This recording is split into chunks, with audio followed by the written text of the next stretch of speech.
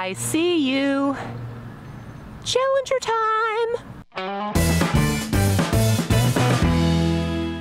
Yes, we have got a 2020 Dodge Challenger. And look at it in all of its boatly glory. So, this is the SXT, which is the base model. I know I've been doing the Chargers. I decided I'd hit up the Challengers too. Maybe get a little bit of info on here in case you didn't like the Charger and you want to do a Challenger. Well, I'm going to do a review, and I'm going to go over everything. And it's going to be fan-freaking-tastic. Let's get into it. Alright guys, so the Charger and the Challenger are actually very similar. The engine and transmission are going to be the same, the trim models are going to be the same. So this is the base model, just like the Charger. It's going to start out at the SXT, but of course the big difference is the look and the styling. That's where things change it up. So, starting with the front, you can tell, compared to the Charger, this base SXT already comes with a different hood that's not flat. You've got the functional hood scoops right here across the top. You have two of them compared to getting only that in the GT for the Chargers. So taking a look up here at the front of the Challenger, now you can tell, if you know Challengers, that inside headlight right here, it does not go all the way in. That is for the higher trim models for the air induction for, you know, some super speed. But for the SXT, those do not go in. It does come with fog lights on the base model. You can also see the grille that's going along with here. Just take a note of that because I will be doing a comparison to the GT so you can see what the differences are there. The Challenger's rims are very similar to the Chargers. They look exactly the same, and once you get up to RT, so the V8 version, they change to that silver and black. The same thing happens with this Challenger. You've got the side mirrors here, which I think look old school, like one of the ones that are put on aftermarket. They've got the skinny stock and the little bulb on there. Look at that, it's so cool. So bringing it around to the back, it's the same thing. If you watched my Charger videos, the spoiler on this one is a flat black, and then once you get up to the V8 version or the RT, they paint this to match the color. So that's one way you can tell exactly which type of Challenger or Charger it is. V6s will have these, V8s will be painted. And you can see in dark lettering up there, Dodge is right there in the middle. You've got your backup camera right there in the spoiler. And down here on the exhaust, just like the SXT for the Charger, they're the vent-shaped ones, or the vacuum oval, whatever you want to call them. And they're not even part of the exhaust. The exhaust you can see in there is that circular part. Those are just for show. And the last thing on the outside is the fuel door, which I love. I don't know what it is.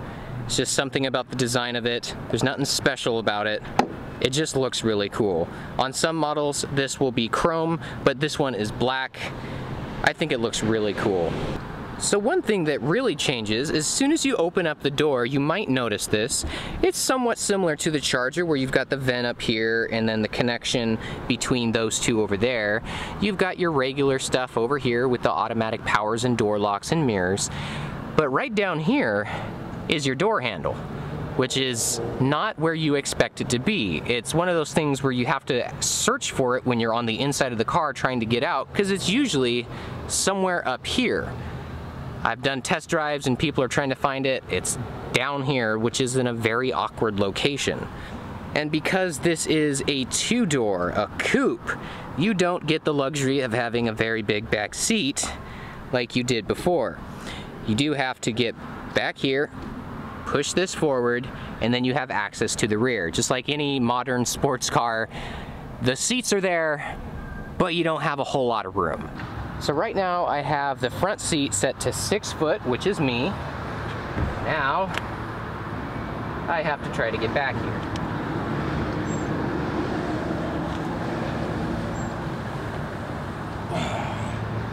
This is not for normal sized humans.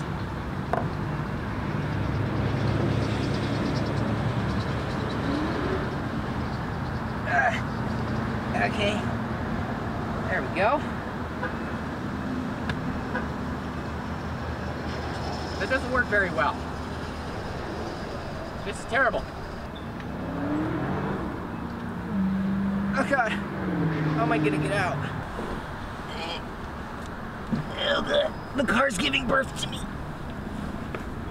Oh, my butt. So now that I've squeezed myself and birthed myself out of the back seat, while I was back here, these seats are very deep. Unlike a lot of sports cars. Like, this is still a big vehicle, so these back seats are very, very deep. However, because of that deepness, that's my foot room.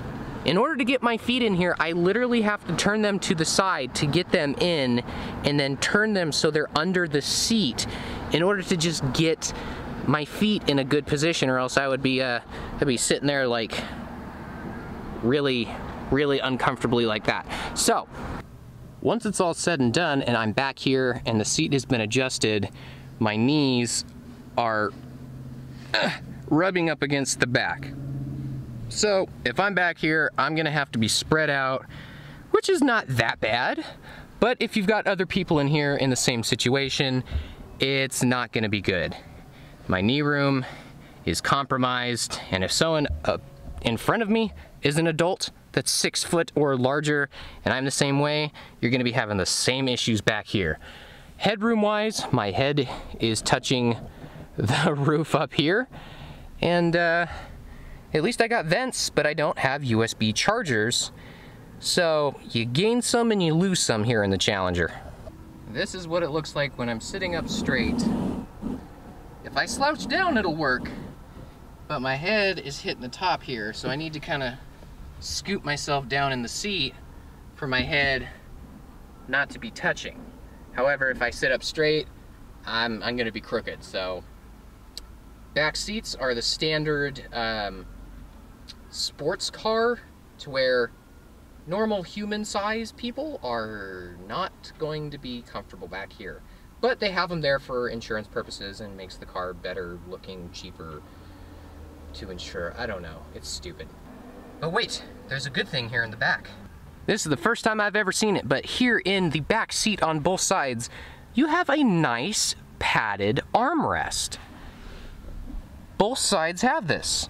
I just noticed that. It's a nice, soft, squishy armrest, very comfortable, right in the right place. If I just had some more knee room and headroom, this would really be comfortable. Maybe some convenient stuff back here too. But again, this is just the base model. So because the Challenger has such challenging rear seats and the USBs are not there like the Charger, they did do something a little bit different. Here in the armrest center console, you've got the 2 USBs, auxiliary, and you also have that 12 volt, very deep, that's nice. But if you look here, these 2 grooves, you've got one for the front, so in front of the seat, and then you've got one back here that can go behind the seat. So you can have a wired connection through there with the glove compartment closed and a wire going to the back seats. So while I'm sitting here, 2 cup holders, nothing special about that. They're offset to make it look fancy. The exact same gear shifter. And looking up here, we have only got Sport. We don't have the Super Track Pack, but the SXT for the base model Charger does not even have that Sport option. So there's a win for this one. Of course, you've got the standard Uconnect here, and everything else is pretty standard in here. It does have a sunroof up here, but like I said in the other video for my Charger videos that I did, this is completely optional in every model. So just because this one has it doesn't mean yours will if you do decide to get one. Sunglasses can pop in there just like everything else. This one's okay. It doesn't feel super cheap because of the closing and opening mechanism that's on there. So I do like that one. Get that closed. The base model does have the built-in universal garage door opener. You can see right there on the bottom. And other than that, everything's the same. We've got, oh yeah, comes straight out. Plus, you've got the little extension too. That seems a little useless if you have this whole thing that comes out, but it's there if you need it. A lot of cars don't have that, but I figured out in the Charger that that was an option for Dodge. So the rest of the stuff on the inside of the car is pretty standard. Nothing too out of the ordinary. You can see down here, pedals are the same. The e-brake is one of the push ones with your feet. And yeah, there's nothing really special on the steering wheel. You've got a bunch of blank buttons for the base model. You've got your cruise control stuff, your standard Bluetooth, because Bluetooth does come standard. All your buttons here to go through your little screen up here. There's not really a whole lot to show in here that's different, but there is one thing with the windows. Something that the Challenger does on all of their vehicles is as soon as you open up the door, the window will go down just a little bit. And when you close it, it'll do the same thing. And back up. See how it moves up and down? They do that on the Challenger, but not the Charger. I'm guessing maybe because this one has a lot better sealing than the other one. Maybe it's just a two-door thing, who knows? But that is something that comes with the Challenger. We cannot forget about the trunk space. Now this one, the trunk space is okay. It's not as much as the Charger. You still got plenty of room back here.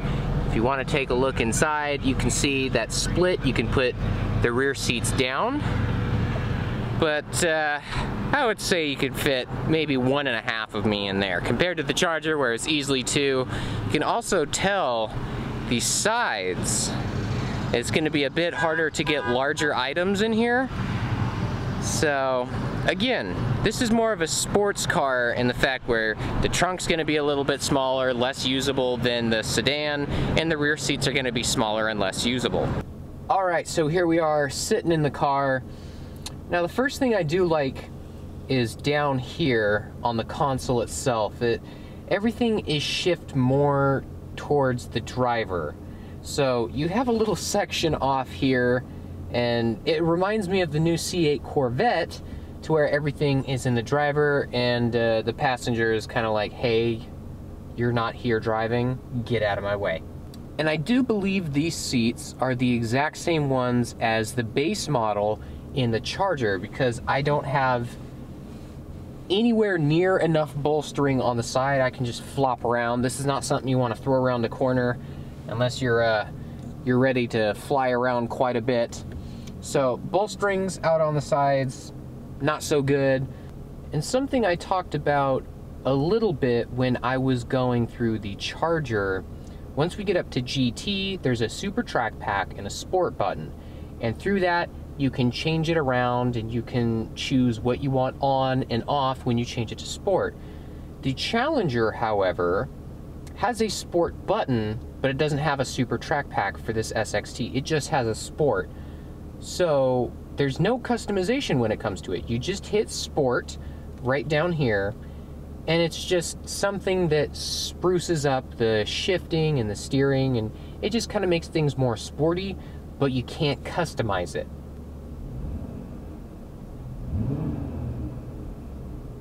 It sounds alright. It's a V6. It's meant to be quiet and comfortable. Once we get to the V8, it's going to sound awesome. And one more thing before I set off, I did notice, and someone else came in and noticed this too. Bigger guy. I would say I'm a little bit bigger. I'm 6 foot, so I'm a bit taller than most people.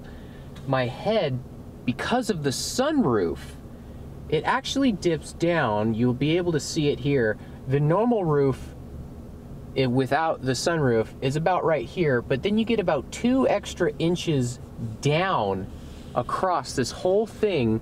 The sunroof itself comes up, but you've got this extra bump here, and my head, I'm basically all the way down in the seat, but because of this sunroof, I've got maybe a finger length before I touch the roof. So if I go over a bump, I might actually hit this extended out piece. So if you're a tall person, I do not suggest you get the sunroof, or else your head is going to be hitting this piece here. These things without the sunroof, that whole thing's gone and you've got a ton of headroom.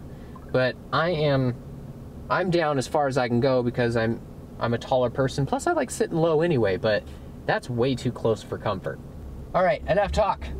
Away we go. I've said this many times before. This is, every time I see them, it's a boat. It's just a very large vehicle. But I would like to see how they drive, because I do not know how they drive because I haven't driven one before. I've driven in one. Does that count? Already starting off, I can tell it's just as quiet as the Charger. It's just really weird because you see it on the outside and you're like, oh, it's a big old muscle car. But that V6 is silent.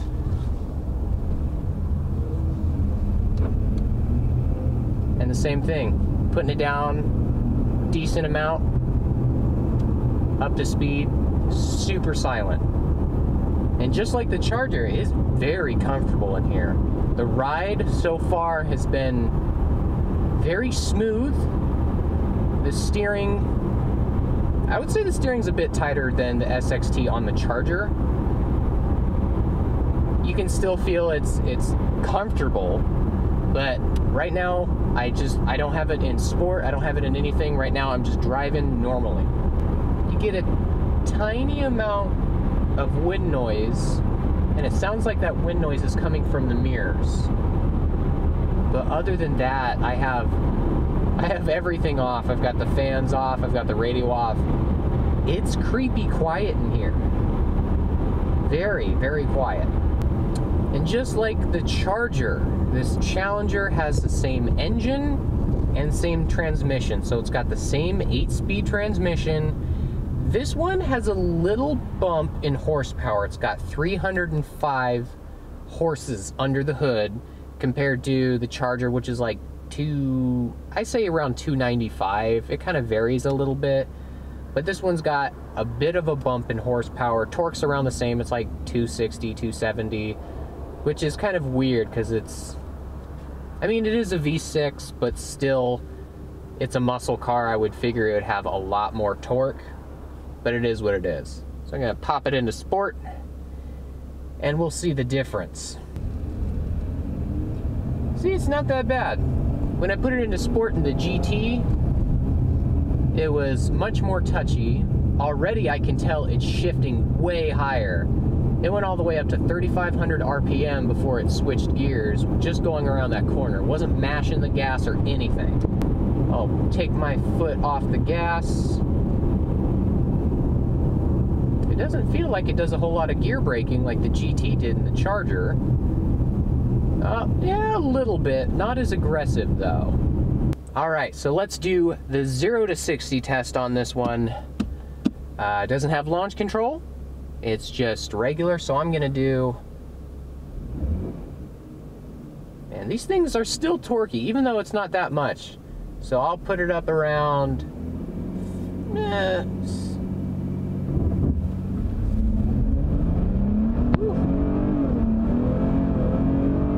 Bit of wheel spin there, 60. Yeah, that was all right. I had a little bit of wheel spin just because there's a lot of stuff in the road, but I feel that was a lot more similar to the Charger. Again, very, very similar. It's the same engine, same transmission. I did get a lot of wheel spin though, because the side of the road that I start on has a lot of dirt and rocks and stuff. Definitely got a little bit of wheel spin there. So now that I'm driving in sport mode, the ride feels, it feels a little more stiff, so I can feel more bumps in the road, more inconsistencies in the road. The steering, on the other hand, steering feels exactly the same. So when I did the Charger and I put that into sport mode, you could tell. It tightens everything up. This one feels exactly the same. This one definitely doesn't have the same sport setup as the GT. That's for sure. It's not as crisp when you hit the gas. The steering, everything is a little bit more dulled down compared to that higher trim level on the Charger. But I guess they have to do something to make it different from the Charger, since, I mean, on paper they're so similar. Besides the body style, they have to do tweaks somewhere. So that's where it's at. They're basically the same horsepower and torque. There's a little bit of a difference. The steering, the ride, everything is very, very similar in both of them. So really the big difference here is styling. What you're getting for the money is exactly the same. The base model, the GT, and the RT are basically the same between the Charger and the Challenger. The engines are exactly the same, transmissions are exactly the same, and as you've gone through and you've seen my videos of doing reviews, the inside and the features that you get, they are different because there is a little bit of a different styling here, but they're extremely similar. But that the styling points is the big difference here. The different style on the outside and a few of the things on the inside, like how it's laid out here, the center, how everything's more towards the driver, the amount of room that you're getting. Compared this to the four-door, you're getting much more room on the four-door for the Charger because you've got the two rear seats and you have that huge trunk that's a lot wider than this one. I don't understand why you would get this one if you had the choice of getting a Charger. It's bigger, it's just as quick, it has the same horsepower and torque ratings. The only reason I can see is the look of the car. Some people enjoy this look compared to the Charger, but right now, the Challenger, I don't see it. I don't see it as being worth it compared to the Charger. So at the end of the day, my choice would be for the Charger after doing that one first. Base model to base model, and you already know from my comparison between the SXT and the GT for the Charger, $2,000 difference, and the more you get for the Charger, at that right now, that's my top pick. The next video I'm going to do for the Challenger is going to be the same thing. I'm going to bump it up to the GT version and see what the differences are and if that one's worth it. But as of right now, I mean, you get a few extra things in this one, but you also lose some stuff in here. So at the end of the day, personally, I would choose the Charger instead of the Challenger. But that's my personal preference. Let me know what you guys think down below. Which one would you choose at the SXT level? Maybe it's not my opinion. Maybe it is my opinion. What do you guys think? Let me know down below. And of course, like all my videos that I do here at the dealership, if you want one, if you want to test drive one, you want to come on down and do something with features, push some buttons, check me out. I'm at Lee Chrysler Jeep Dodge Ram in Wilson, North Carolina. And my email's also down there, so get a hold of me and we'll do some sport car stuff with sports cars or muscle cars. Or maybe you want a van. Vans are freaking cool. I'll do a video on those.